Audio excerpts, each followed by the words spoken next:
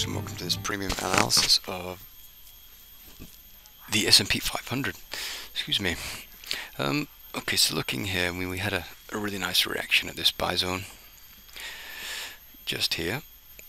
Okay, tested once, tested twice, and a lovely reaction on the third time. So we got pretty far deep into this price inefficiency. So I think we could debate that we have returned to the origin, the low edge of it. Okay, so we referenced that, price tested, and now we're moving lower. So what's price going to do now? Well, I'm guessing we're going to revisit these lows here. So having a look on the daily chart, see what that looks like. You can see that, yeah, I mean, we got pretty close to the highs. Let's have a look here. So we had this little price structure here. There's a buy zone right there, went really deep into it, tested the edge.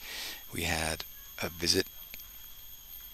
Right, the sell zone was right there. We got pretty close to it, and now we're starting to move lower. So we have something in here as well. Tested once, twice, removed by something in here. So we'll just mark that off. It looks like that. The buy zone established here, so we're probably going to continue to move down to here.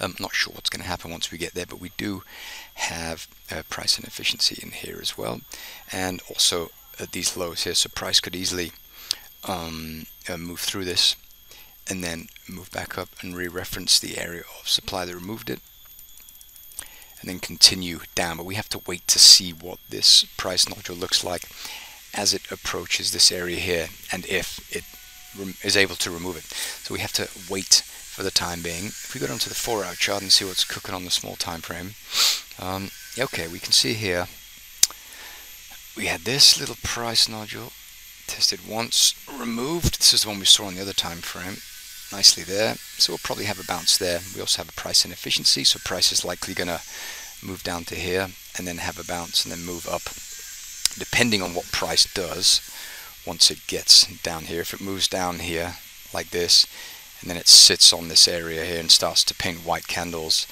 then I'm guessing it's going to have a cut through and then revisiting the area before continuing down to this buy zone, which is a little lower. Okay, so a couple of scenarios here we can keep our eyes open, so watch those, and if you have any questions, please let me know. Thanks for watching.